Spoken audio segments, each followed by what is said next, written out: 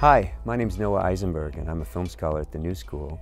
I'm speaking to you today from the Quad Cinema in Greenwich Village for Cohen Media Channel. And the film that I'm introducing is one of Douglas Sirk's favorite films, a film called A Scandal in Paris from 1946. It's a film he did with European-born producer Arnold Pressburger, and it stars once more George Sanders who also played in Sirk's Lured 1 year prior. In this film, George Sanders is another kind of charming scoundrel, a thief based on a historical character during the Napoleonic era who ultimately became the police chief, a reformed thief, so to speak. The music in this film, the composer for this film, is Hans Eisler. The score that Hans Eisler provides for this film is far less politically minded than the work that he would do, say, for Hangmen Also Die, for the Fritz Lang collaboration with Bertolt Brecht. In this film, Eisler's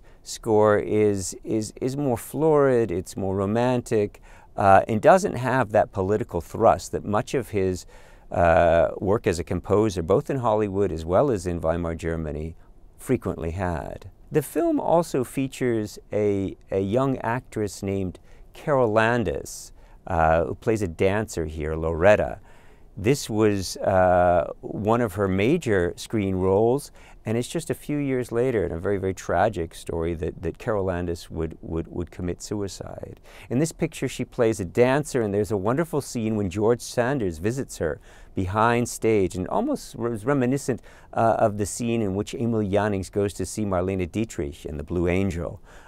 This is the scene in A Scandal in Paris when Sanders ends up sort of playing with her garter and being snagged almost again the way that Jannings is snagged in the fishnet stockings, or at least the fishnet of the nightclub Blue Angel. At the time that Douglas Sirk made A Scandal in Paris, there were a number of European-born directors, including Max Ophuls, who were making costume dramas.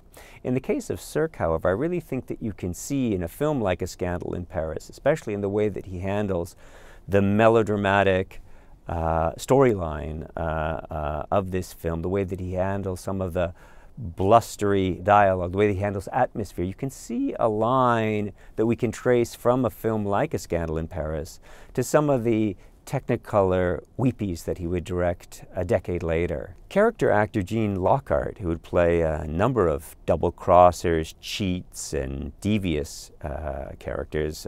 He plays Chaka, for instance, in Lang's Hangmen Also Die, plays a member of the police force here who will fall from grace as a member of that noble police force to working the streets, selling his birds that are strapped in their cages to his back.